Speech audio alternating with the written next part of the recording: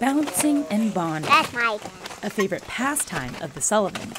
Ready, steady, go! Nice. But these family moments are more than just playtime. It's about making new memories. Do it! How about you? Jump! And forgetting part of the past. It's always constantly in the forefront of my mind. Ceiling fans would remind me of it, driving around in the car.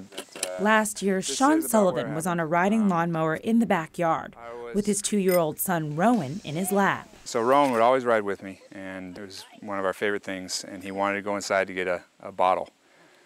And so I let him off. He remembers the sun setting on that late July day. So I was like, okay, now's my chance. I'm gonna pick up speed, and I'm gonna get it done.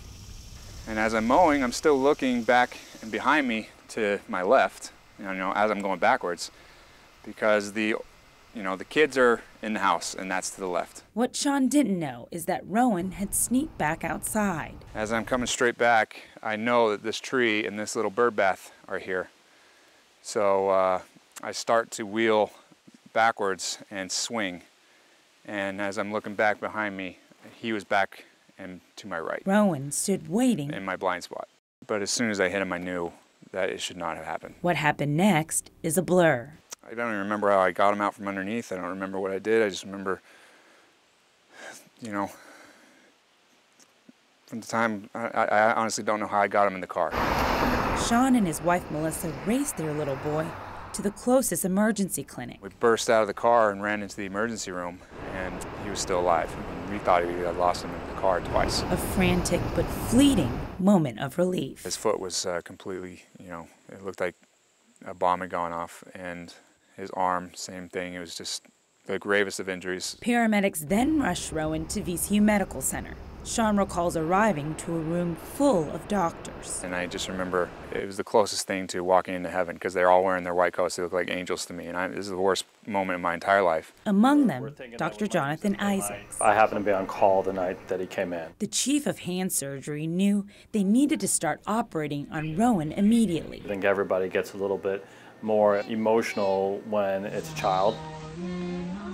Doctors had to amputate his right foot, but miraculously, they saved the boy's right arm and hand. Here, I'll miss you. Say thank you. Okay. Are you ready to go home? All right, Roan. High five. That's how we start all our visits, isn't it? Roan now meets with Dr. Isaacs to figure out what's working and what's not. Roan, let me see how strong your grip is there again. Squeeze hard. Oh, that's too hard. Stop. Okay. But his recovery has been remarkable. We'll most likely do fine no matter what happens because of that inner energy and that inner spirit. Mom and Dad say that strong spirit has helped him so far. Even little kids will ask him, what happened to your arm? What happened to your... And he goes, I'm tough. And his fearlessness will propel him forward. He seems like the same little boy that he was before the accident. Roan loves riding bikes with his brother. Can you do a higher Papa Wheelie?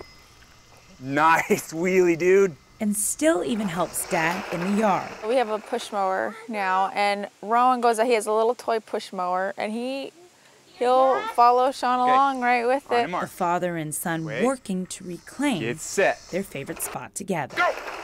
It's sad, but then you always kind of got to remember how good he's doing. The Sullivans say they want to raise awareness about lawnmower accidents, which is one of the leading causes of amputations for children in the U.S. They hope by sharing their story, they can prevent another accident from happening.